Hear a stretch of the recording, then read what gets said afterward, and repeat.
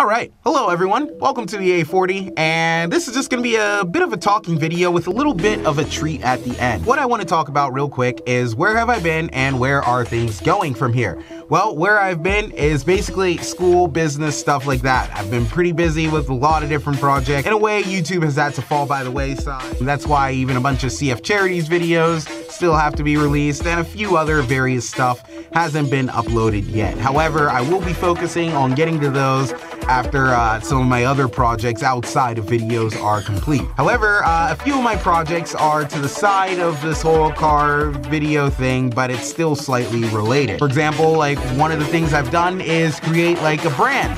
And the name of the brand is called It's Race Car, and it's dedicated towards like automotive apparel and stuff like that. So if you see what's on the screen here, this is actually a shirt that's being sold through the brand. And as you can see with the kind of design on it, it's kind of meant to be a dig at California's whole exhaust law issue and like how that's kind of affected a lot of car enthusiasts. So if you're interested in that, you can actually check the description for the link, and if you use promo code AB1824, you actually get a discount. And those of you who know some of the legal stuff going on there know that AB1824 was the name of the bill or law or whatever that changed the rules regarding exhaust in California for 2019. So yeah, that's that. One of my other brands I've been focusing on is More Than Motoring. This is something for the real OGs around here, because what More Than Motoring started out as was this like automotive magazine that I did as part of a high school project.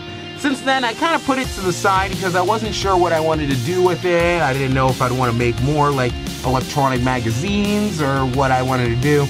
Ultimately, I'm still trying to decide, but at least for now, I want to try and get the accounts for it up and running and turn it a bit more into like almost an automotive lifestyle kind of thing.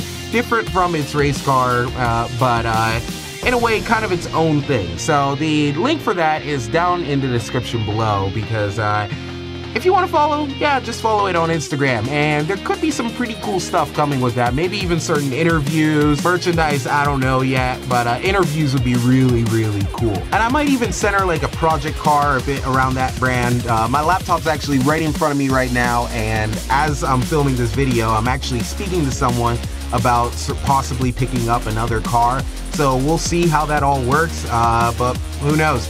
Anyway, that's those two brands, and then there have been a lot of other business stuff that's been like worked on the side, not really related to automotive YouTube or anything like that. So I'm not really going to mention those here because it's not really worth talking about here. Now, last but not least is this pretty interesting content creation endeavor I have started. Now, the story behind this is that I'm a part of the University of Pittsburgh's radio station, WPTS Radio. The link for that will be in the description. Recently, at the time of filming, we recently had a 24-hour radio marathon where basically we were live broadcasting stuff for 24 hours, like live programming and stuff, different shows, different talk shows, stuff like that. One thing we did was a Mario Kart tournament on Mario Kart Wii. We formed different teams and all competed. My team absolutely dominated, I will tell you that. My ego was through the roof. That felt amazing. Anyway, we did that, and one thing I actually got to do as part of it for one race, and one race only, was to actually commentate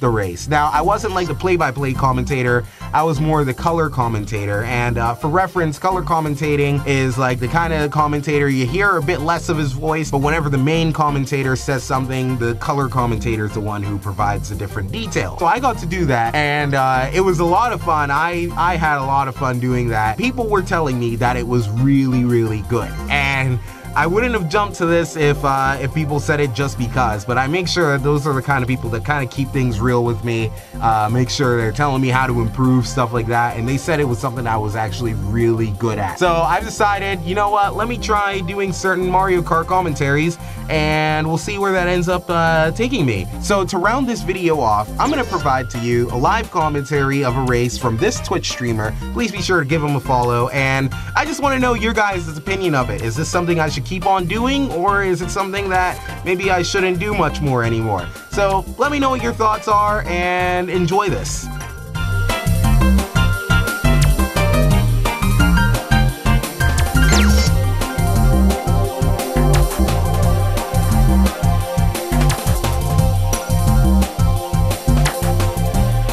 right, you join us for another Mario Kart commentary, this time at Wario's Gold Mine, a Wii remastered course where Bowser is starting in P2 right behind Waluigi. Latika is dropping the flag, the lights are green, and we're off racing where Bowser has a little bit of a slow start, going from 2nd to 5th place where others had a really fast start, but Bowser has made up ground and is in 3rd place before almost getting bumped off the edge and almost tries to bump someone else off who ends up having 3 green shells, so it wasn't a great idea. Good thing Bowser missed. Now entering the tunnels where there are the bats to slow others down. Bowser drops his red shell, and now they are going around a sweeping curve where Bowser gets a bomb as an item and has dropped that behind, and it looks like Bowser has hit someone, and Bowser now has a mushroom to use for a little bit of a speed boost, and Bowser is off the track, and Bowser is right back on, down in 5th place. For a blooper has now dropped some oil on the screen of Bowser. Now Bowser has two mushrooms, now 1 mushroom as he crosses the start-finish straight in 4th place. We have Twinkie Pie ahead with 2 green shells. Oh, and a bad idea to drop because the green shell has hit Bowser, as Bowser's now in 6th place, can't attack the person ahead because that person has invincibility. And a well-timed green shell, but the green shell did not really affect the person. Not slow down. And that person ahead ends up hitting an item, a banana, right by the launch, and that sends Bowser into 5th place, but now Bowser is in 6th and then 5th and now 4th place. Exiting the gold mine portion of the track as they are now approaching the start-finish straight for the final lap. Well, not really much of a straight as Bowser gets hit right at the start-finish line. There's a bullet bill and invincibility right behind Bowser, and Bowser gets hit by a lightning bolt. Bullet Bill was invincible from that. Bowser picks up an item while in 9th place. And Bowser gets a Bullet Bill to use at his own advantage, knocks someone else out of his way as he's now in 5th place and picks up an item box while using the Bullet Bill. Now Bowser has three mushrooms to use at his advantage. Now down to 1 mushroom. We'll see how well this works out for him as he carries on in 5th place, gets hit by a red shell as he's down to 6th place because someone else passed by with invincibility. And down to 7th place because someone else who had invincibility is racing someone. Oh, and gets hit by lightning. Oh, gets hit by lightning, loses his bullet bill, and has to settle for 7th place in this race.